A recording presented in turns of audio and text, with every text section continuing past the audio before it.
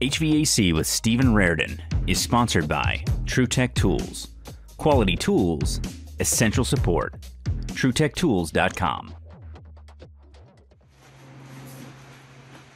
The first number that we're checking is the zonal pressure to the garage door.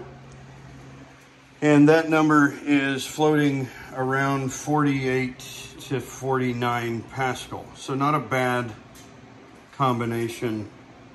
And I just stepped on the hose. So I think that played into why the number just changed. But anyway, the garage is about 48 or 49 Pascal. Not 100%, but not significantly connected to the house either. The second space that we're reading is the master bathroom or master closet. And that space is basically negligible. 0.2 Pascal for zonal. It is not a significant contributor to the issues of this space. The next space that we are testing is the linen closet in the master bath, and it is not great. It is at 5, and we know what's wrong with that room for the most part. There is a communication to the underside of the shower stall that I have yet to fix after cutting the hole in the wall. Anyway, we're going to move on to the master bath as a whole. The master bath as a whole is over 10.7 Pascal for the master closet, master linen closet, master bathroom. That's a pretty significant contributor to the overall issues in this house. So this is not what I had expected to find. Well, hello there. I wanted to interject this short section into the video because I just thought of a great explanation as to why my zonal pressure is hugely different than it was originally. So when I first did my zonal pressure, I didn't have any holes in the wall. I mean, I did. I had leakage, but I didn't have the holes that I have now between the master or in the master for the bedroom itself, and then the openings that I have in the first floor just below the master. And the long story short on that, we had a window that leaked water, so we cut sheetrock out, and so we have a hole in the house, a couple of holes. So there's a connection there that wasn't there to that level when we first tested the zonal pressure. So the reduction in zonal pressure, or the zonal pressure number, from 36 or 38 down to 11 or 15, somewhere between there, is specifically related to those holes, allowing the room to match pressure more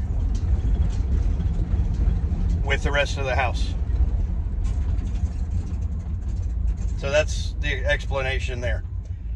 I was on Facebook trying to collaborate with a couple of other creators, and well, Jenry Garcia, and I'm sitting there texting it up, trying to explain the situation for a potential to understand what's going on. And as I'm sitting there writing the message, I discovered my stupidity, at that moment. So that's why my master is not 36 or 38 or whatever pressure I had originally found. So yeah.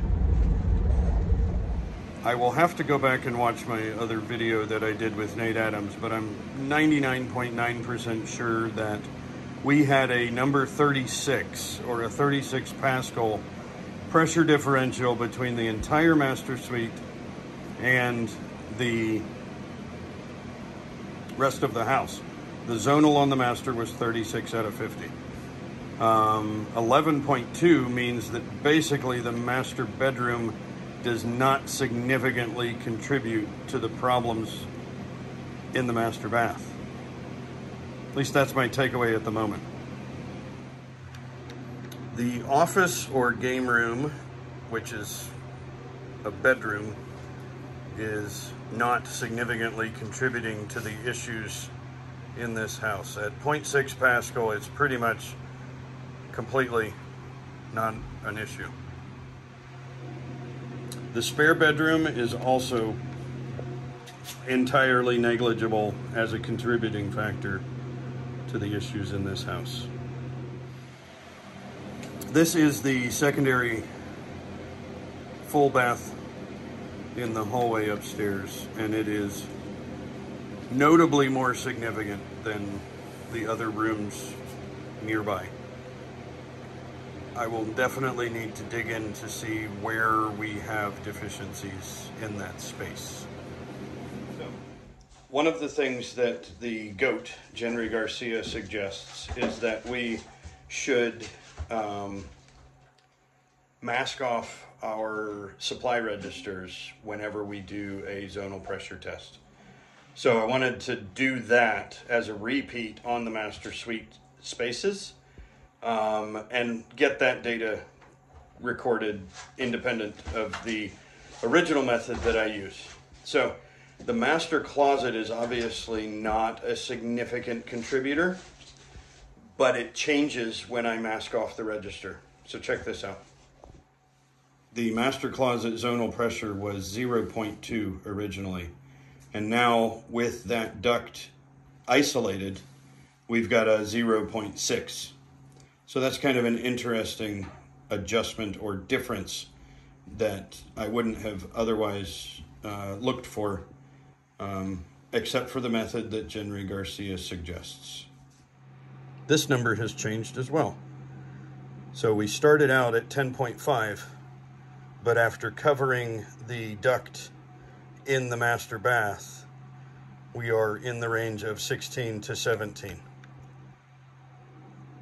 I like the difference and how it exaggerates or accentuates, I guess, the space's leakage without allowing the ductwork to play into the relation of the zonal pressure. So it looks like I'm going to have to change my method. This is where things start to get interesting. The master, with all of the supplies covered, is now basically at half of the blower door, so 25 Pascal. Pretty nuts. The hallway bathroom upstairs is not hugely different, but it has changed a little by closing off the supply duct. The office game room is definitely a little different than it was before as well. So the guest bedroom or second bedroom upstairs is also changed. It's really kind of mind-blowing to put an alternative method into practice and see how it makes a difference. I really like it. Alrighty, at this point we have all of the ductwork masked off. We're using some of the vent cover boxes, but I don't have enough for all of the registers in my house. So we've taped a bunch more. There's our primary return. It is the one closest to the air handler. It does not have a filter in it. My system has a large media filter at the air handler. Everything's closed up and I'm running on to duct leakage by itself.